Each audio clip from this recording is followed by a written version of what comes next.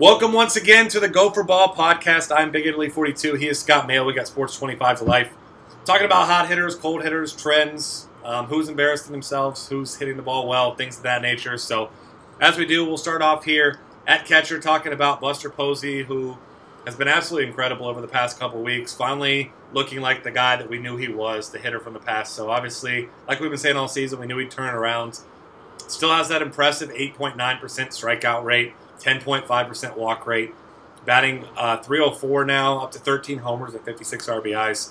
I mean, he's up there. Stephen Vogt was the guy who was kind of running away with top numbers at catcher, and then now all of a sudden, Posey's got just as many home runs. He's got more RBIs, more runs scored. Vogt's still walking 13.2% of the time, but batting .290. So Buster Posey, top option now, but I mean, he's also priced like that. He's gotten some big price jumps, especially on FanDuel, where he's like mid 4Ks now. Yeah. I mean, Posey is the guy I've been playing cash games at catcher basically every day if I can afford him. Yeah. I mean, he's just been outstanding lately, and everyone else has cooled off quite a bit. I mean, we got Derek Norris, who started the year off really hot, down to 238 now. Russell Martin's down to 262, hasn't been hitting very many home runs. Salvador Perez has cooled off a ton. Brian McCann was hot for a while, and he cooled off again. And then we got guys like Yadier Molina and Francisco Cervelli that are like, I mean, their batting averages are decent. They just don't give you anything else. I mean, they've got 6 combined home runs on the year. And, I mean, Cervelli has been okay lately. He's been a little bit more productive with the Pirates getting a little bit better. But, I mean, 26 runs, 28 RBI. I mean, he's just not a really impressive guy. He's only got a 107 ISO. Molina's got a .08 ISO. I mean, you want to stick to the top guys at catcher if you can in cash games for the most part, or unless you're going really, really cheap with some kind of like platoon matchup plays. But I mean, like I said, I play Posey as much as I possibly can. Yeah, I'm with you there. I mean, it's hard not to. The way he's been hitting the ball, and he's been worth his price tag more often than not, definitely. And then Sal Perez, another guy, he's priced like a really cheap guy. He also has 13 home runs, only 34 RBI. He's been mired down in that 7 hole a lot, but he's been batting 5th recently. 1.8% walk rate you have to hate, but still only strikes out 13.8% of the time. So while he's not necessarily patient at the plate, he's putting the ball in play, batting .263. He's the guy that I don't mind going to in cash games, especially against a lefty on FanDuel where he's just really cheap. But he's priced up around 4K on DraftKings, which is just, I mean, unless you're playing him in a Royal stack, which is even hard to do in itself, then he just really just doesn't have a whole lot of value there. Yeah, right. That's the big thing. And, I mean, it's so hard to stack the Royals because of the way their lineup's constructed. Like, they play a lefty, and they've got a bunch of lefties in the lineup. And then they play a righty, and then you're still dealing with these, like, right-handed bats like Kane and stuff like that are, like, I mean, he's a fine play against a righty, but he's always overpriced because of how well he hits lefties and his ownership percentage against them. So they're always a really tough team to stack, which is why I rarely end up playing Salvador Perez. Yeah, and I mean, they're a good offense, but they're another one of those ones like we talk about, like the Cardinals, where they're a very good offense, but there's not a lot of individuals that you like to target with that by themselves. Looking at first base here, no surprise, Paul Goldschmidt still running away with it. 20 homers, 65 RBIs, 15 stolen bases. Once again, he and Mickey neck and neck, but as far as overall numbers, Goldschmidt really running away with it. Both guys walking about as much as they strike out. Goldschmidt 18.1% walk rate is just absolutely incredible. 352 average. I mean, he's doing it all. Mickey right behind him, 15 homers, 53 RBIs, 345 average. I mean, those two guys in themselves have been just absolutely incredible. I mean, it's such a significant drop-off. I mean, as far as actual first baseman, Buster Posey technically first base eligible here, but as far as actual first baseman, once you drop down below these guys, you've got Freddie Freeman and Anthony Rizzo, almost 50 batting points behind these guys. Yeah, definitely. I mean, it's really not even close. If you can get those two guys in your lineup, it's a huge difference over the rest of these guys. I mean, Rizzo's probably the next best guy overall with 15 home runs, 12 steals, 90 combined RBI and runs scored. But he's just, I mean, trailing significantly. I mean, even Cabrera overall is trailing significantly from what Goldschmidt's doing right now. It's not even really close. I mean, Goldschmidt's got 15 steals. He's got 5 more home runs than Cabrera, 12 more RBI, 13 more runs scored. His ISO's 50 points higher. It's just absolutely incredible. Yeah, I mean, he's having a monster season. I mean, just kind of like how he did last year. He's just been one of those guys that's been incredibly consistent. And then Anthony Rizzo, right, like we mentioned, not too far off as far as numbers. 12 stolen bases, 15 homers, 45 RBIs, 255 ISO, and almost a 300 batting average. Got to love that as well. Not too far below him, Adam Lind is the guy who has gotten the biggest price increase of any of these guys recently. Up to 12 homers, 46 RBIs. Obviously, doesn't even play against lefties very often. He's the guy that hits righties, but batting almost 300 now. And the frustrating thing with him is he was a great cash game play when he was cheap, but now he's up, and he's priced right around guys like Votto and Jose Abreu. So, I mean, it's kind of tough to play him in your cash games now because we see him at 4K on FanDuel, almost 5K sometimes on DraftKings. So, kind of really makes it tough to get him in your lineups more often than not. Yeah, definitely. I mean, that's the biggest problem there. Yeah, absolutely. A couple other guys to touch on here. A little bit lower. Albert Pujols still having no batted ball success. 221 BABIP, 291 ISO, batting 263, but 24 homers, 49 RBIs.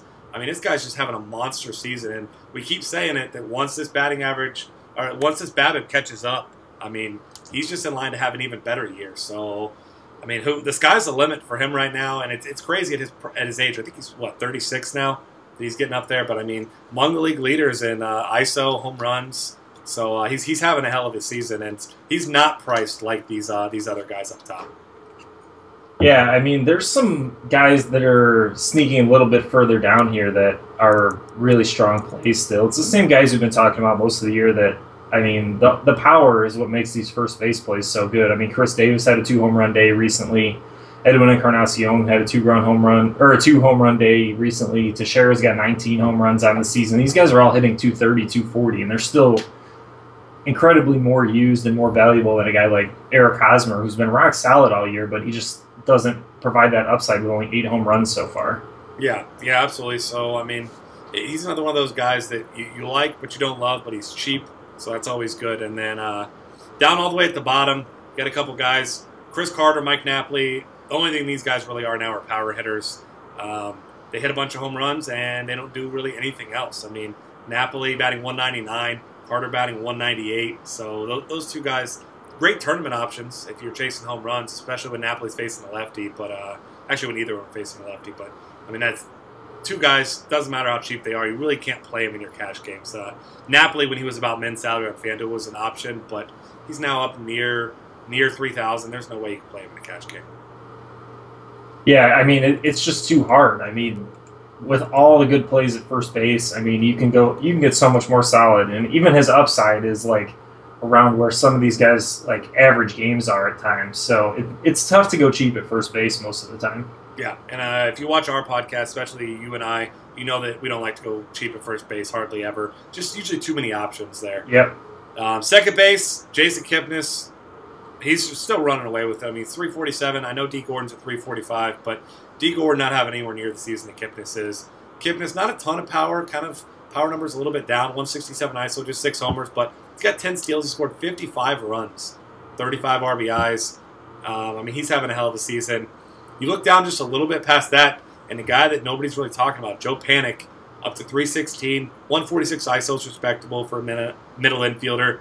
6 homers, 41 runs scored, and that's a Giants offense that slowly over the past month or so has really started to get it going. And Panik's price is indicative of that, but at the same time, because of that, it makes him a really low-owned guy that you can target in your tournaments.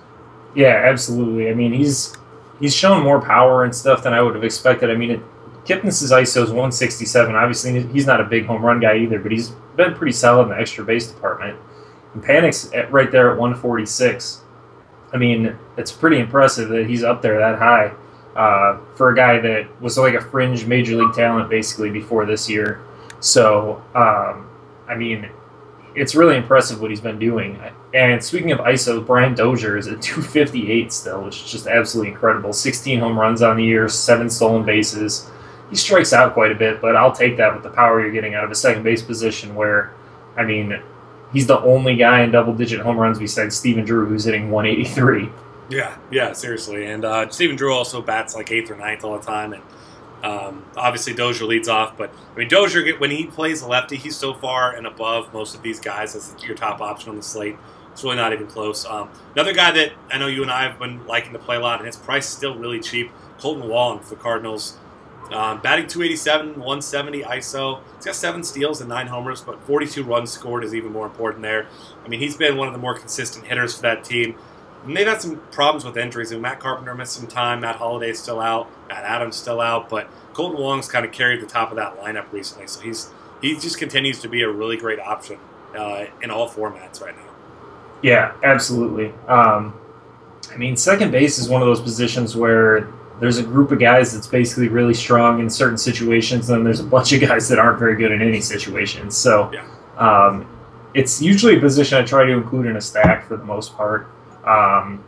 Because if you're going away from that, I mean, it's just really tough to hit on a standalone second base play. Yeah, absolutely. I'm with you there. Other options at second base, there's your Robinson Cano. He's still cheap, not quite the minimum like he was there for a little while, but still just not having a good season. I mean, 116 ISO, 244 batting average, and it's not like he's having terrible bat ball success. 282 is still below league average, but not awful. I mean, he's still that guy. He's had a little bit more success recently. You can consider him in your cash games when he faces a righty, but I mean, you still just never feel good about it because he had that one huge game a couple days ago. Or was it a home run? I think 4 RBIs, something like that. But, I mean, outside of that, no consistency with him. He's been a really frustrating player all year. Yeah, I mean, and no upside either is the big thing. Yeah. I mean, we've seen, I think it's 3 home runs in 12 or so days now, 13 maybe, something like that. And it still doesn't feel like he has any upside. Yeah. I mean, the Mariners' offense has been so bad as a whole that he's only got 27 RBI on the season. He's been hitting basically 3rd, 4th, 5th exclusively. I don't think he's hit below that more than once or twice. I mean, it's been rough. Like, I'd much rather pay up to get someone like Dozier or Kipnis or whatever rather than pay half the price and get a lot of 0 for 4s from Cano. Yeah, exactly. I mean, it's one of those situations where you put him in your cash games if it's a short slate and everyone else is on him, but that's about the only reason. I mean, you just kind of hope that he puts the ball in play. Not really a route that I like to take very often. Moving over to shortstop here, Jose Iglesias continues to lead as far as batting average goes, but he's just not a guy that's playable. I mean, he bats 9th, doesn't have any power at all. Still isn't even stealing that many bases. I mean, he's your defensive specialist there for the Tigers. Why he's in the lineup all the time. Troy Tulowitzki finally up to 319. Still just 8 home runs on the season though. 41 RBIs, 40 runs scored. Kind of starting to get it going, but that 160 ISO, I mean, just not what we expect out of Troy Tulowitzki. So he's going to have to continue to improve on those numbers. Still just 112 WRC plus too. So I mean, he's been above average, but not much, and he's still priced like a guy that's an elite hitter, and he has not been one this year. So the guy that I know I and you and a lot of other people have been playing a ton in cash games recently, Xander Bogaerts, still really cheap, especially on FanDuel. He's up to 297 on the season. Doesn't have much power, 113 ISO, but he's got 34 runs scored, 35 RBIs. He's been batting 3rd a lot for this Boston team. And like I said, this is a Boston team that hasn't been scoring a ton of runs, but when we saw the other day, they put up 8 before they got an out against Toronto. Yeah. So, I mean, once they start to get it going, maybe once Justin Pedroia comes back, he'll have some more RBI opportunities. But, I mean, he's been the main bright spot for that team. He's been really consistent. Yeah. I mean, I still play Troy Tulowitzki way too much. I mean, he's still really expensive. He's been okay lately, like, kind of hard to complain about, but he's also hasn't done anything, like, super exciting either. I mean, only 8 home runs on the season still, 0 steals, 40-40 RBI and runs scored. I mean, he's fine, but he hasn't been worth his price on most nights has been the tough part for me. And I always kind of default to playing him just because there's not really a ton of shortstops I like playing right now. You mentioned Bogaerts, who, when he's hitting 3rd in the lineup, has been really solid. I mean, it's hard to argue with him, but he's not a guy that's going to give you very much power. He doesn't steal a lot of bases. He's just a solid average guy right now with some decent run scored and RBI potential because of his batting slot more than anything. Brandon Crawford's another guy that I play a lot, but his 7th spot in the batting order, sometimes 6th, makes it tricky because he's not in a good spot in a Giants batting order that's really not all that good anyway. he'd be a lot more useful in the second or fifth hole or something like that. Um, Marcus Semien is the guy that has cooled off a ton since the beginning of the season. He's got 7 home runs and 7 stolen bases, but he's hitting 9th in the order. I mean, there's just not a lot of shortstops that hit in good spots in the order right now. I mean, we've seen Jimmy Rollins, who's still at the bottom of this, has his average up over 200 consistently finally, which is nice. With 7 home runs. Yeah, but he's hitting 8th right in front of the pitcher all the time now. So even now that he's hitting pretty well, I think he's hitting like 310 over his last 7 or 8 games. You can't use him because he's hitting right in front of the pitcher and right after, like, I mean, AJ Ellis sometimes and, like, stuff like that. So, I mean, he's not even really that usable. Segura, another guy that's really struggling, has been jumping between, like, 1st and 8th in the order for the Brewers, depending on what the pitcher looks like that day. He's hitting 256, only 10 steals, which was the thing that made him so valuable last year. I mean, there's just not a lot to love at shortstop right now. No, then that's pretty much it. All the guys that are notable, at least. Third base, completely different story. Tons of options there, as there always are. And you look up here at the top, Yunel Escobar continues to lead as far as batting average goes. When he's about min salary, he's an okay cash game option. He still bats third a lot of times in that Nationals lineup, but just not a guy you feel great about. He doesn't have any power, .087 ISO. Mike Moustakas, similar type player behind him, a little bit more pop in his bat, though, 140 ISO, but similar numbers everywhere else. The guy who's everyone's been all over recently, and rightfully so, Manny Machado, absolutely crushing the ball right now, up to 221 ISO, 302 average, 11 steals, 16 homers, 44 RBIs, 51 runs scored. I mean, he's been your top option every night when it's not Josh Donaldson facing a lefty.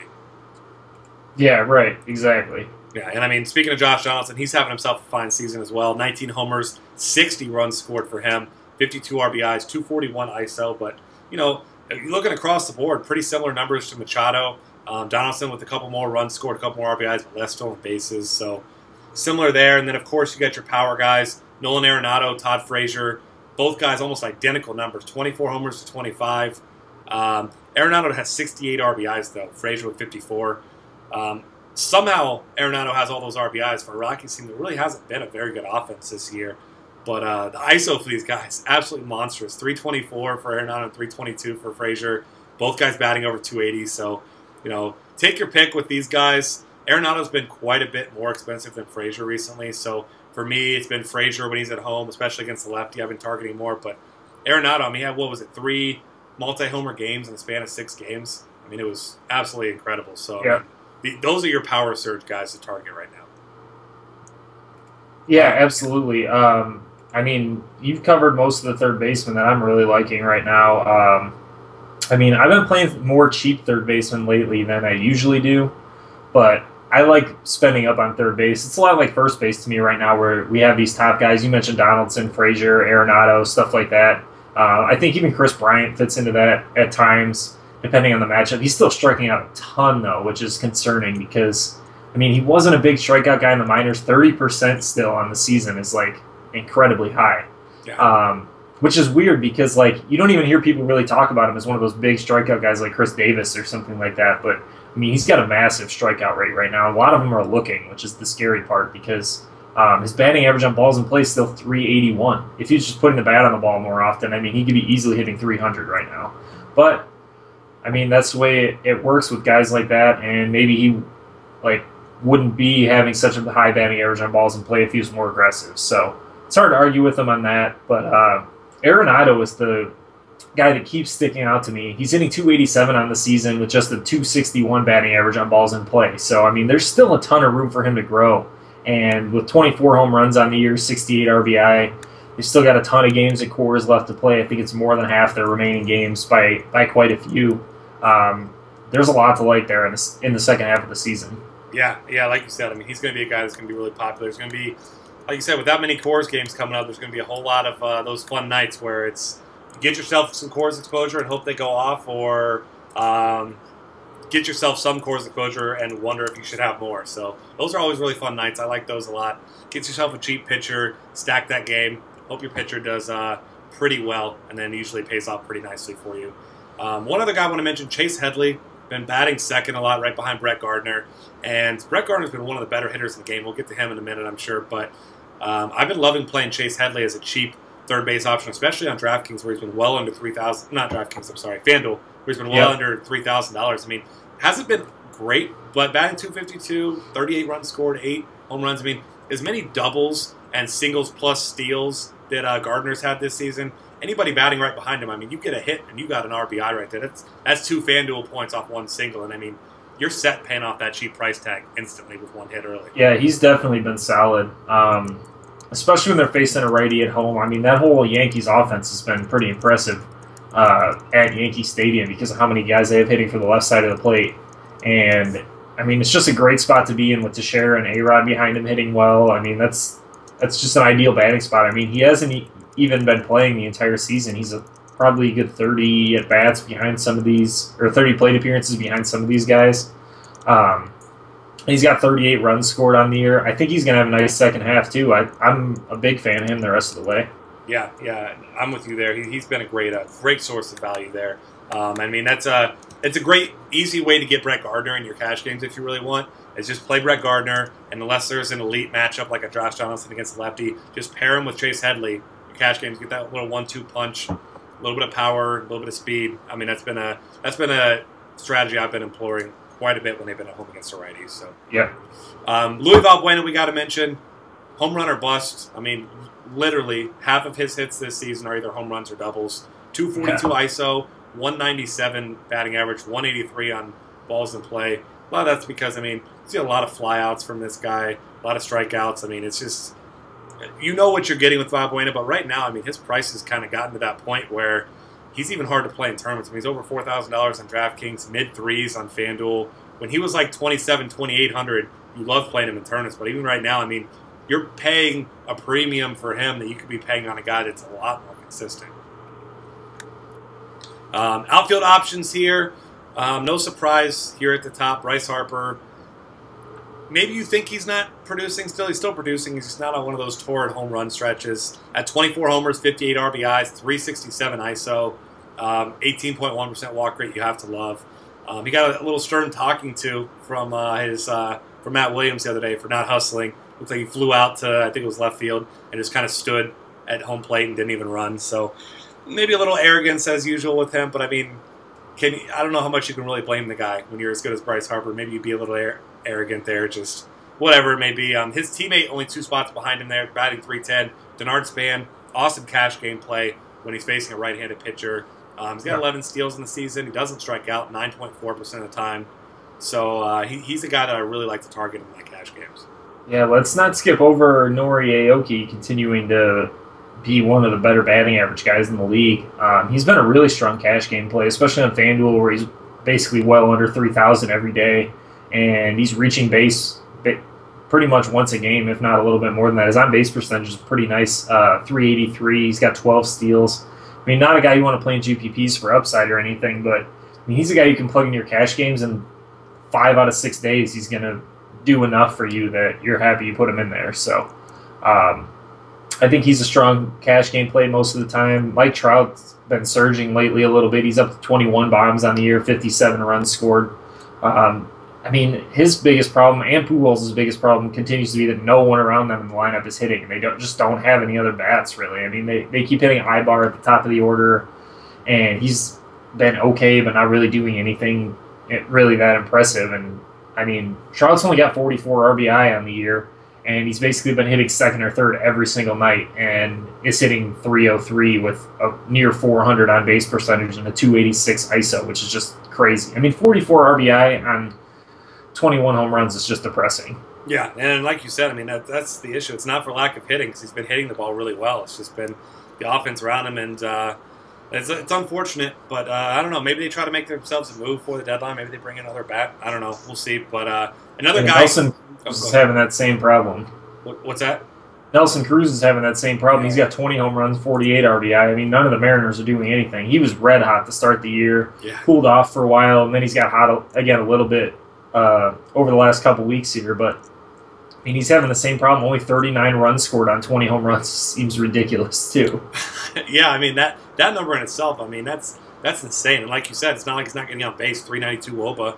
So I mean it's a frustrating situation for him. But another guy's been a really great cash game play. Gerardo Parra. He's batting 300. He's got his numbers just overall are just very good. They're not great. 300 batting average, 154 ISO, 5 homers, 5 steals, 33 runs scored. He usually leads off when they face a right-handed pitcher, especially when they're in a good ballpark, Miller Park, Great American, place like that. So, I mean, you really got to like him as a cash game play. He's still pretty close to min salary despite producing really well recently. Yeah, definitely. Another guy that's been pretty similar to that Ben Revere is the other guy that I've been looking at lately that's been really similar to that. And he has a little bit more upside, especially on DraftKings with the stolen bases. He's got 19 steals on the year now. He's the one Phillies guy that's really gotten their offense going a little bit, hitting 289 on the year, getting on base quite a bit. He's not striking out very much, 9.8% strikeout rate, which is, like we talked about with D. Gordon at the beginning of the season, is great to see with guys with speed. He's got 43 runs scored on an offense. He's got more runs scored than Nelson Cruz and has 19 less home runs than him. Which is insane. He's just another one of those cash game plays that I think you can run out there most days and be pretty happy with if you get the starting pitcher right. And I mean, there's a lot of outfielders like this, and it's nice to be able to like fall back on those guys when you realize you can't get up to the guys like Brett Gardner and Denard Span and stuff like that, who are like really premium plays. Yeah, and you mentioned that one home run that Ben Revere did hit off Max Scherzer, so he had his one shining moment for the year, too. So something to tell his grandkids about, because I think he's got something like 5 home runs in his career. Jason Hayward's another guy who's been really hitting the ball well recently, 283 now, 9 homers, 8 steals, up to 37 runs scored. Still not a guy that you necessarily feel great about in cash games, because the price is starting to creep up, but definitely a guy you got to keep your eye on, especially in a good matchup in your GPPs. And then after that, we'll go ahead and look towards the end here. About to wrap things up here. Look at some guys who are really struggling. It's always interesting to see which Reds player is going to be down at the bottom, because it seems like that's who it always is. There's always a Reds player down at the bottom. Right now, though, looks like Steven Souza down at the bottom. He's having a really bad last month, but still has 14 home runs and 10 stolen bases on the season. But a 35% strikeout rate. So when he puts the ball in play, he's an okay option. But, I mean, this is a guy that's really, really hard to play right now. Yeah, really hard. I mean, you've got to, to play him right now, you have to assume you're not getting any points and hope that you're going to get a big game. It's all it really is. And I hate playing guys like that where, I just don't feel confident in it whatsoever. Yeah, absolutely. And another guy who's similar to that, Billy Hamilton was back up at near the top of the order, had 4 steals in a game last week. Dropped back down to the 9 spot. I saw a bunch of Reds fans complaining about that, but I mean, the guy just doesn't get on base. He's got a 258 WOBA on the season. He's a terrible hitter. I know he has 40 stolen bases. If the guy could learn to get on base, he'd steal 100 bases every year. But, I mean, you don't just become a good hitter overnight. The guy needs to he's never going to be a power guy. Obviously, he weighs about 64 pounds. But, I mean, he needs to work on getting on base because, I mean, he could be a legitimate threat. We saw that day we had those 4 steals.